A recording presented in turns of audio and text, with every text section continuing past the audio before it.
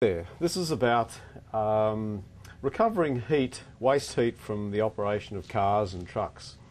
I became aware that the engines that drive our cars and trucks waste an awful lot of energy. Actually, only about 25% of the energy that's contained in the fuel actually pushes the vehicle along. With some diesel engines it might be closer to 40%, but the fact still remains that even with the best engines that we have, about 60 to 70% of the energy contained in the fuel is wasted. Amazing. It's lost mainly as heat, and I've set up a little experiment here. I'm using a conventional borrowed engine. It's connected.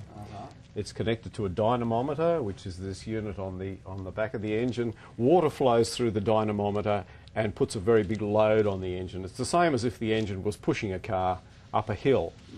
So I've set this up to show how much heat we are wasting in our engines. Now, what I've done here, I've built an exhaust pipe. This is the exhaust pipe down here. This is the exhaust manifold. This is the exhaust pipe. I've built a special exhaust pipe, and I fitted inside the exhaust pipe a copper coil, something like this. The coil takes water. Water comes in at this point here. It flows all the way down through the coil to the end, where it comes back again and comes out here.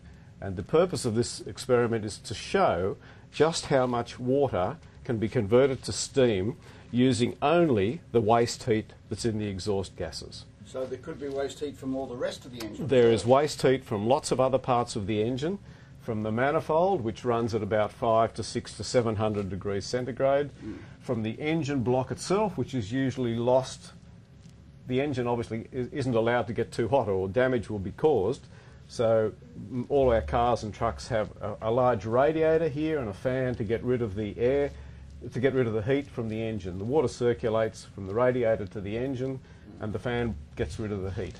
So all that heat can be reused. Now, I have worked out an engine design where that heat can be recovered and turned back into useful mechanical energy and put back into the transmission, which is down here. You get it back into this? I can get it back into the powertrain of the vehicles so that it can boost the output energy that the engine is capable of putting on. And I'm hopeful that a boost of energy of about 25% or more will be possible. Okay. Now that if these engines were used in all the cars and trucks around the world, I believe we could save up to 300 million tonnes of carbon dioxide each year. Emissions? Emissions each year, yes. How much fuel would we save? Oh, I don't know, but that's a very significant question because, of course, the oil reserves are diminishing quite rapidly. So it would have two distinct benefits. One is the reduction of emissions on a very substantial level and also extending our diminishing oil reserves. Okay. Now, I'm planning to... I hope you've got this patented, have you? I have got this patented, yes, or it's in the process of being patented. Now, I'd like to just run this engine for a short while, and hopefully I can show you how much heat is being wasted, and I'll demonstrate that by converting water that's flowing, cold water that's flowing into this coil in the exhaust pipe into distinctly hot water and possibly even steam. Okay.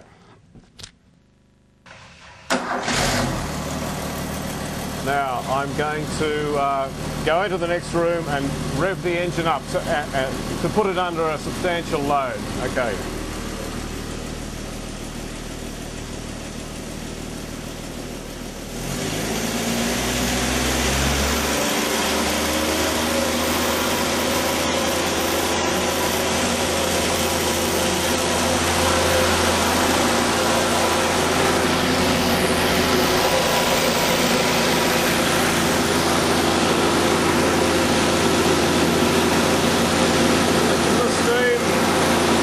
Produced by this engine under about half throttle.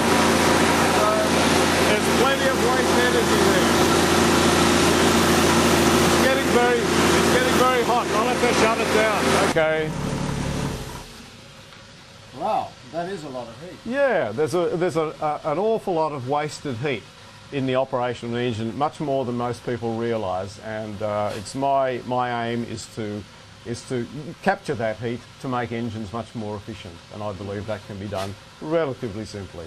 Now what do you hope with this YouTube, that somebody will see this? I do. I think that'll be, yes. It's because it's a bit of a radical idea, and I don't think many people have the idea of just how much heat there is there to reuse. So I guess I'm looking for some support. I'm looking for people with skills who can help me put this together.